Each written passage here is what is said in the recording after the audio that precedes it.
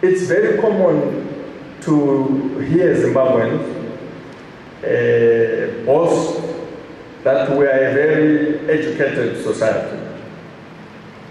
That our comparative advantage when you compare us to other countries, usually if you want to compare yourself as a country, you should compare yourself with your northern neighbor. Yeah, that's better. Usually it's risky to compare yourself to your southern neighbor.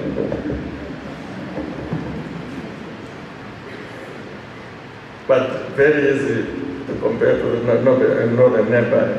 And when we do that, we often say we are more educated, better educated than our northern neighbors. We have tended to think this, or whether this is true from an empirical point of view is another matter. But you know, our disposition is to see ourselves as very educated. Takadzidza, tinorova, chikoro. But is that true? I think we have to unpack it by looking at the numbers, first of our literacy base, then knowledge base, then skills base, and ask ourselves, are we ready to meet the challenge, the new challenge of industrialization and modernization? So I'm going to put a slide that summarizes our literacy level. And I'm going to put that slide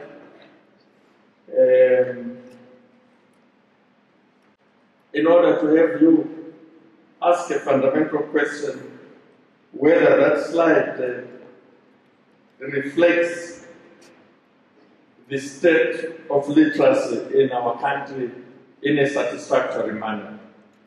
Since we boast that we are very educated, is this true? We are illiterate people. And what does it mean to say we are illiterate people? I've put this slide. Can you see it?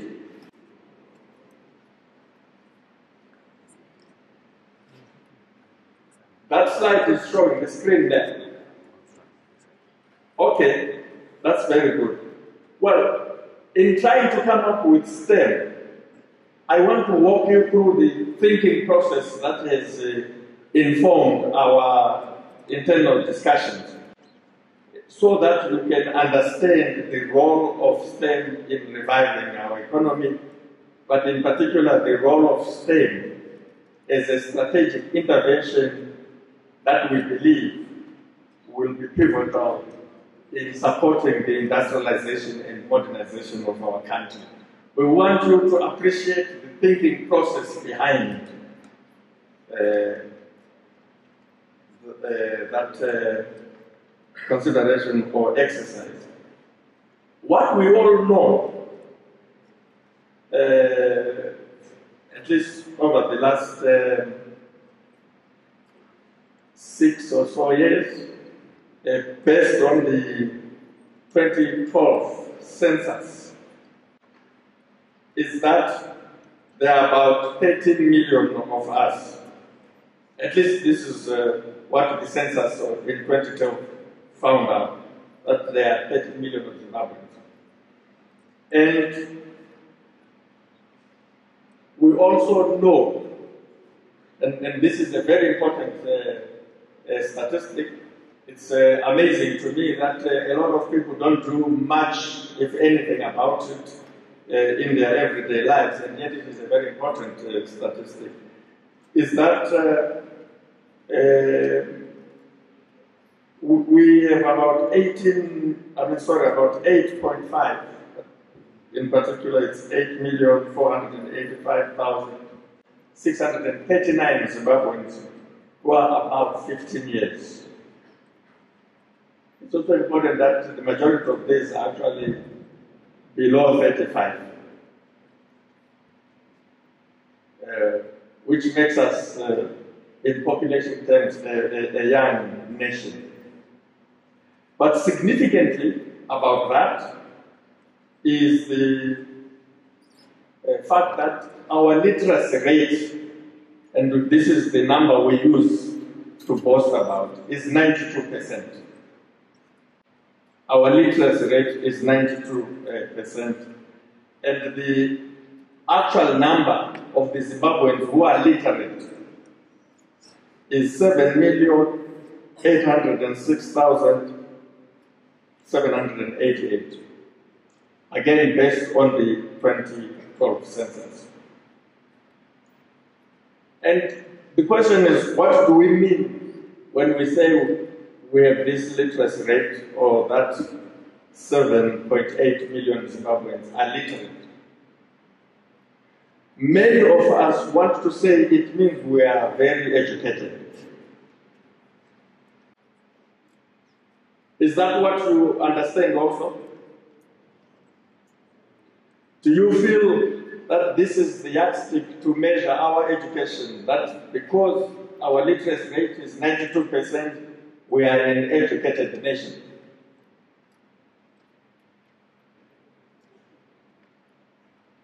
Well, of course, it does mean 92% can read and write. What we are not sure is read and write their name, or something more useful than that. It's important for them to be able to write, or for you to be able to write your name and spell it correctly.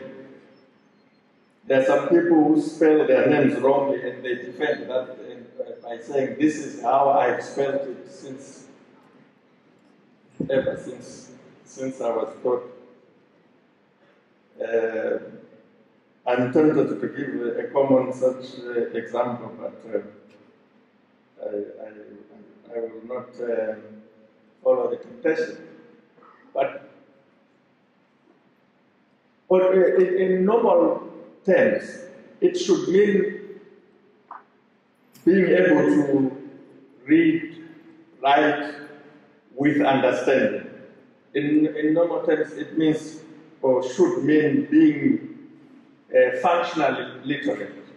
That you can function in society, you can read instructions, follow them, you can write a narrative, and so forth. But what is interesting for the purpose of this discussion is that it basically means you have attained primary, you have done primary school. Your formal education is primary school. It means that you are part of 11.4% of our population. And that number is 967,362. It means if you are literate and you are part of this 92%, you can read and write with some understanding. You are part of the 11.4% who have attained primary education. So when you boast that you are better than your neighbors, you are saying at least you have a primary education. It's a good number for those of our colleagues who are responsible for primary education. It's not a number that we in higher and tertiary education can use or refer to with pride. You understand? Because we're not talking about people in our sector. We're talking about primary education. We can improve on that number by including those with primary and secondary education. The population with primary education is 44%, and if we add secondary education, it becomes 81%. So we have 3.7 million who have primary education, and when we add that number to those who also complete their secondary education, is 6.9 of our population. Otherwise, if we disaggregate the population with secondary education, it is just below that with primary education, and it's only 36%. Now, if we begin to look at our population, our higher and tertiary education population, those with tertiary education, and this will be teachers' colleges and polytechnic education. There are only 593,994. Only 593,994 in terms of the 2012 census have tertiary education. You see, the number dramatically drops from the number that we use to boast about the level of our education. And it dramatically drops, and it's only 7%. So, when we get to that number, we now need to be systematic and look at the knowledge base of our country, not just our literacy base, because when we start going to tertiary education, higher education, we are now talking about the formulation of our knowledge industry. Those who play an important role in driving our economy. So, look at that. What is very interesting is how huge the literate population is, isn't it? That's the population, that's the big egg. That's the primary. And the one that you go around boasting, you wave your, whatever you wave against your northern neighbor. It's that population, the big one, is 7.8, as we saw from that breakdown. Then the next one, we are going, starting from your side, is the left, going to your right. The next one is the high school one, the Form 4, the Form 4 population. And those who make it out of that population, it's just 20%. The pass rate is, the average is 20%. The next one is Form 6, the high school one, which is now relevant for universities. The Form 4 one is relevant for tertiary institutions. You need your O-level in order to be considered for admission in our teachers' colleges as well as our polytechnics. But the high school one is 8%. That's the third one. Then the fourth one is the tertiary. That's the one a little above there. The sequencing could have been better, but that is the 593,994 that we talked about. Only 593,094.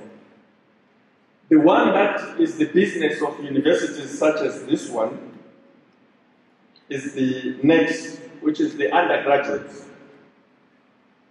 It's only 509,191. 138. Again, keep in mind it's the 2012 census. Those are the undergraduates we produced. And then next are the masters. The masters population. It's only 169,713. My MA. In a normal society, when we talk about educated people, we mean those with a university education. Isn't it? Shouldn't we be talking about that group? Like if we want to say, yeah, no, we want to count you among the educated, you should have at least a degree, isn't it? But it's only 169,713 in masters. In a normal society, we say you should have a degree. But in an industrializing society, what kind of a degree is very important. But one degree that you want to see more of, and for that degree to have direct linkages with the society, the public sector, industry, is the PhD degree, isn't it? What did you say? I'm not sure who is sitting here, whether this is just undergraduates or masters, but kana uchida kudzidza full kudzidza chaiko unofanira kuva nePhD kuuniversity, otherwise you are wasting time. Kana usingadi PhD. These people who are coming from the polytechnic population and so forth, they are the ones who get the jobs ahead of those with bachelors because their know-how is more grounded. But look at our number, 5,091. I had a number, I thought I had written it somewhere, but I was looking for it, I can find it here. That was given me just before we started by the acting vice chancellor of the few PhDs that we are producing here.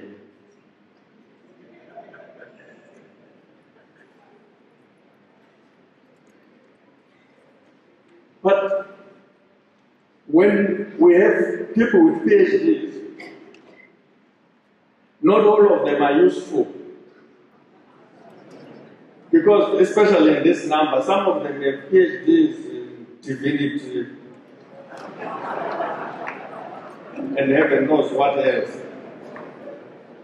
So often, when we are looking for the useful ones, we try and find those who are in science and engineering and you know, those kinds. I must, for the avoidance of doubt, I must make clear that the useless group includes political scientists.